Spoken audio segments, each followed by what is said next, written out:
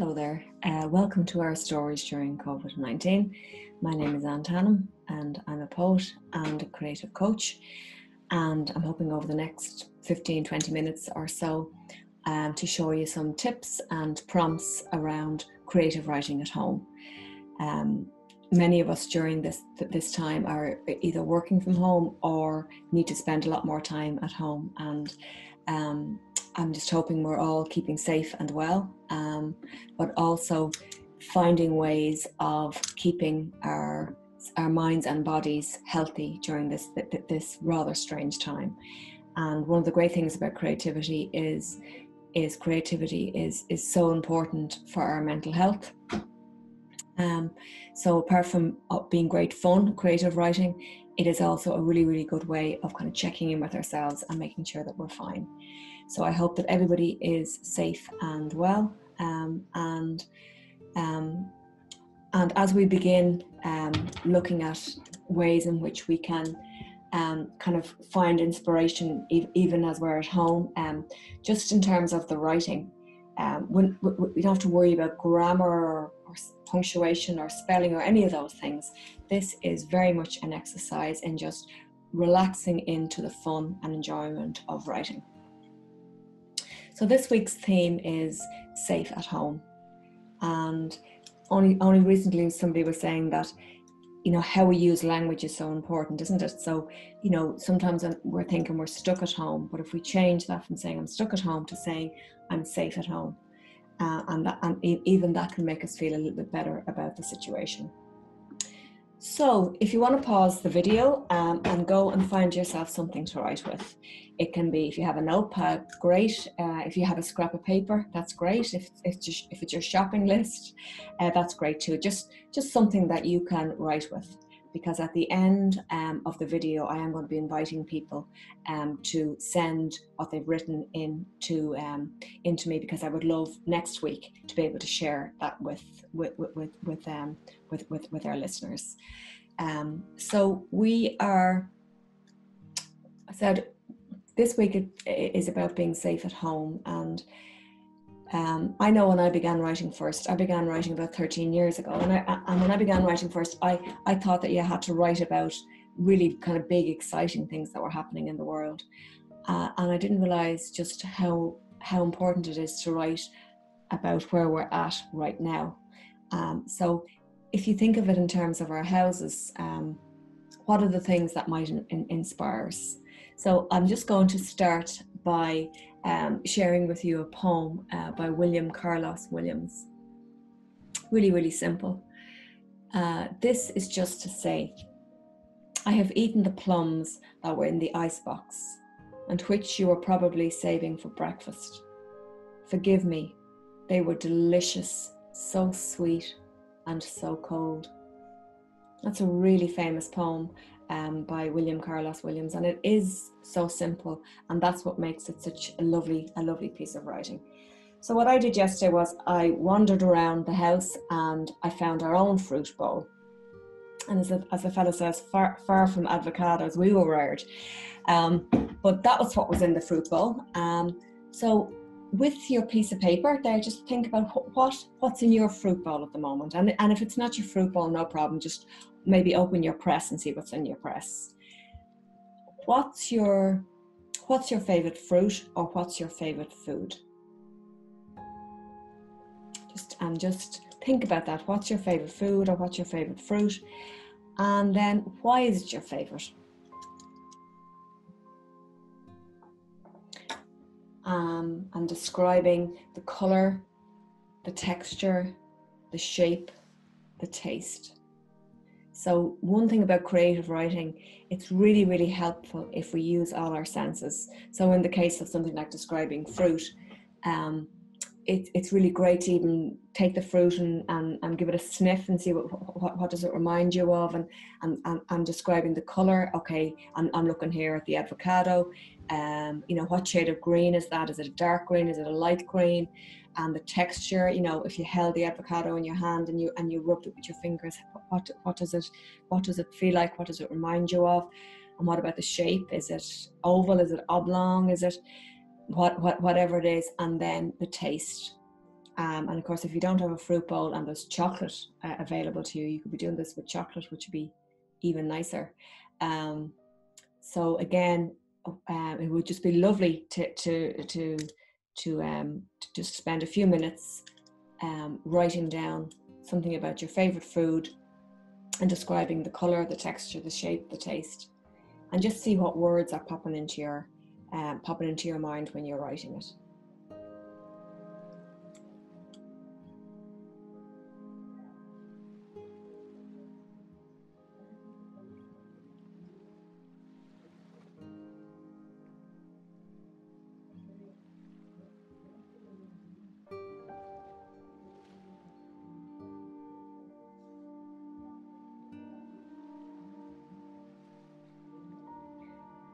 Now we're going to move on to when I was thinking about being at home, this poem came to my mind by Seamus Heaney, and it's a famous piece, but I thought it really celebrated the domestic. It really celebrated home, so I wanted to share it with you today. When all the others were away at Mass, I was all hers as we peeled potatoes.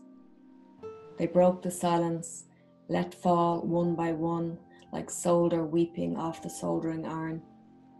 Cold comfort set between us, things to share gleaming in a bucket of clean water. And again let fall. Little pleasant splashes from each other's work would bring us to our senses. So while the parish priest at our bedside went hammer and tongs at the prayers for the dying, and some were responding and some were crying, I remembered her head bent towards my head, her breath in mine, our fluent dipping knives, never closer the whole rest of our lives. And if you were looking for another writing prompt, you could read over the poem here. And if there are any words in there that you really liked, you could take them out.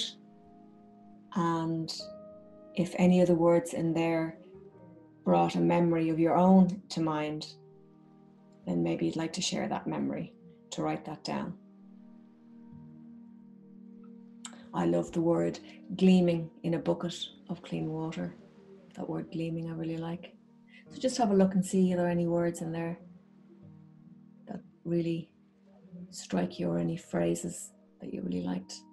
And you could begin a little bit of your own writing by just taking one of those lines and starting with that. That's another way of kind of getting your own creative writing started.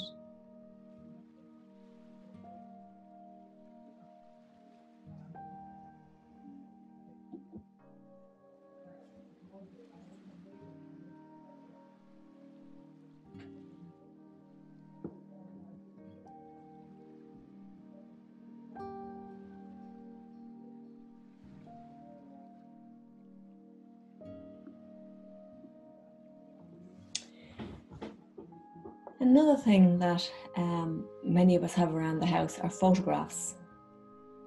And there's nothing like a photograph for bringing back memories. So as I wandered around the house yesterday, in preparation for today's video, I found this photograph. And this is a photograph of my 4 kids when they were young. And they were only really, really small then. And I remembered that seeing this photograph a few years ago had prompted me to write a poem, and the name of that poem is Your Children Are Not Your Children. And so there's just a line from that poem: that the garden sprouts a sandbox in the shape of a green turtle, a slide, a double swing, toys half hidden in the grass. And you can see behind Dara, the young fella's head there, there's the sandbox in the shape of the green turtle. So when I began writing many years ago, I was afraid that I didn't have anything important to say, because I thought that you had to write about kind of big, exciting events in life. And then I discovered that the real joy of writing for me was capturing those very small moments and those memories. So I would invite you to stroll around your house and see, can you find a photograph or something in your house, maybe that you brought back from holidays, and when you look at it, what memories does it bring up, and write those down. And again, that's just a vase from our house, and you can see it's pretty mucky. And that vase came from a holiday many years ago. And I think it was in Spain. We were camping, and when I see that, I have such memories of sunshine and heat, and being inside a very small little room where there were many of these vases, and then carefully choosing that particular one. And one of the hands broke off a good few years ago, so he only has one hand.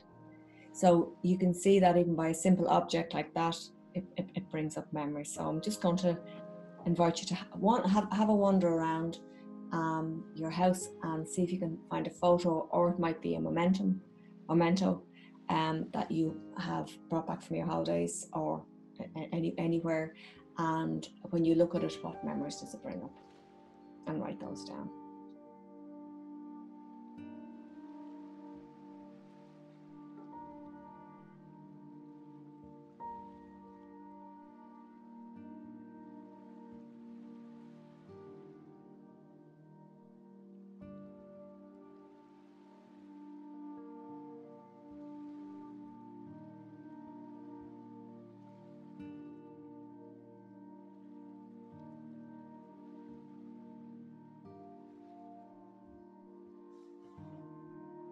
And just like we mentioned earlier, in terms of using the 5 senses, it can be really makes our writing kind of come to life if we can use our senses. So if you are looking at a photograph, and it could be a photograph of a loved one who is just beside you, but just looking at it and seeing, closing your eyes and seeing, can you remember a particular incident or a particular day that you spent with them?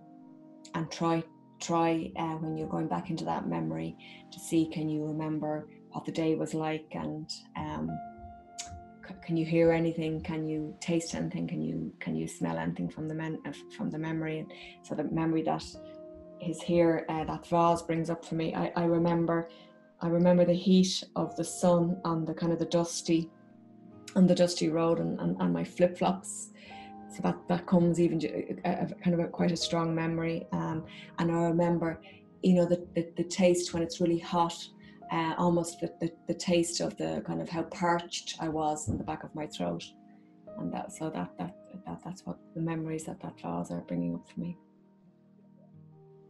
So what are the memories have been brought up for you? And even if there's only a word comes out or a phrase comes out, don't worry about it making sense. That's the wonderful thing about creative writing. It's just initially, before we begin to try and kind of pull it together as a poem or as a story, it's really just about catching those snatches, and those little phrases or words that help us to remember.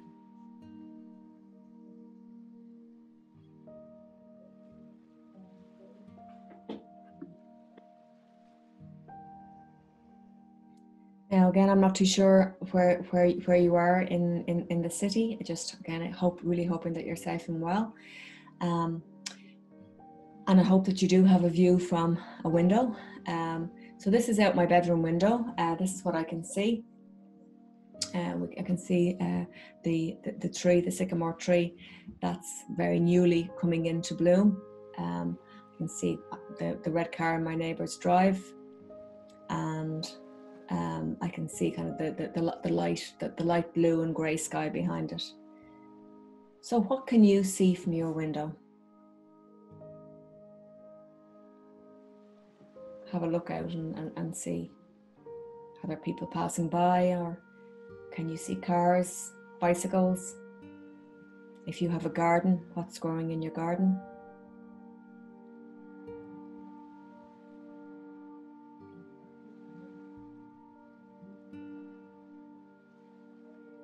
Just describe what you can see from your window. It can be any window in the house. It could be, we're looking at the back.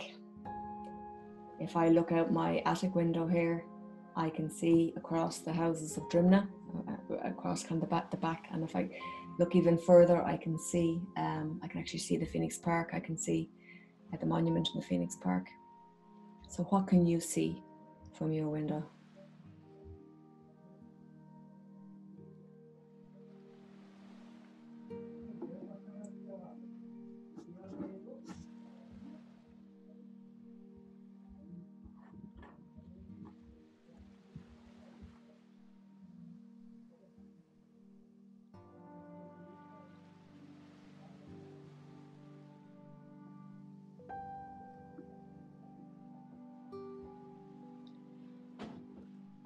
One of the things that we know can help us in a time like this, where things are very difficult, and many of us may have been sick ourselves, or may have a loved one who has been sick.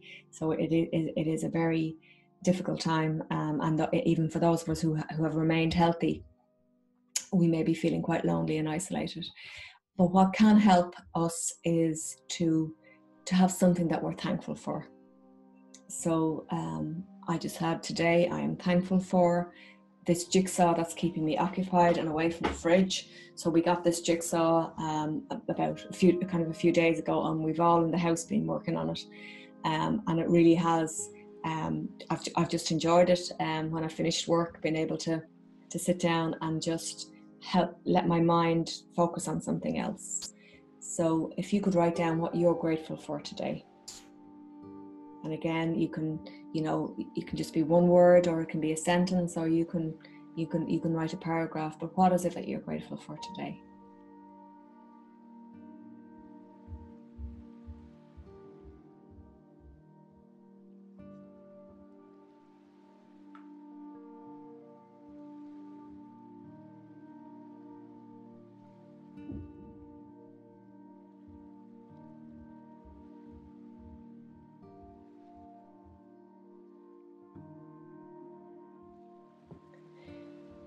And then it's also important to acknowledge what we're missing.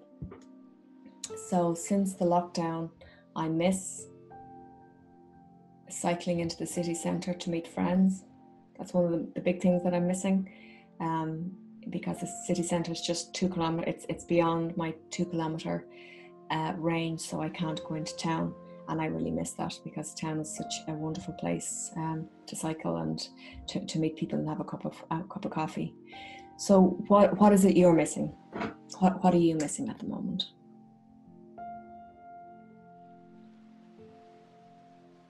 And again, it might just be a single word or a sentence, or it could be longer, what you're missing.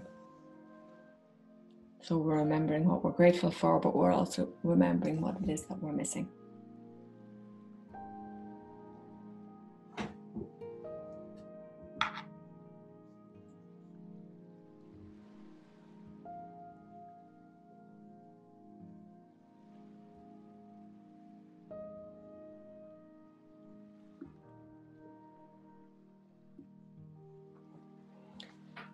And when you have written whatever it is you've written, I'd absolutely love to read it, and perhaps to share a few lines of it at next week's video.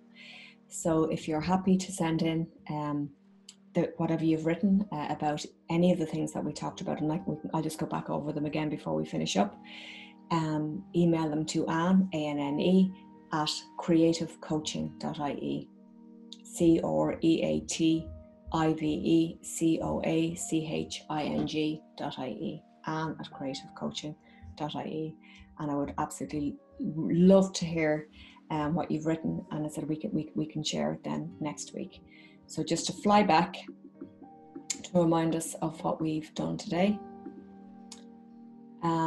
We began by just looking at what was all the simple things that are around the house, and in this case we chose fruit, and you were writing about your favorite fruit, or perhaps your favorite food, and we were describing the color and the texture, the taste and the shape. We looked at Seamus Heaney's poem while the others were away at mass, and picked one word perhaps, or a phrase that really struck us, and did some writing around that. We looked at having a look at our houses at a photograph that evoked a memory for us. It could be a photograph, or it could be an object that we brought back from our holidays, or anything that just brings back memories, and writing down those memories and what the memory contains. And then we looked at out our window, what do we see from our window?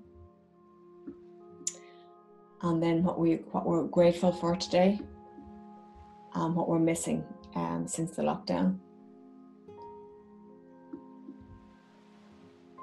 So I'm going to leave it there, that up, so that people can see it. And I'm really hoping to read out some of your work next week. And in the meantime, stay safe and well, and I look forward to seeing you soon. All the best.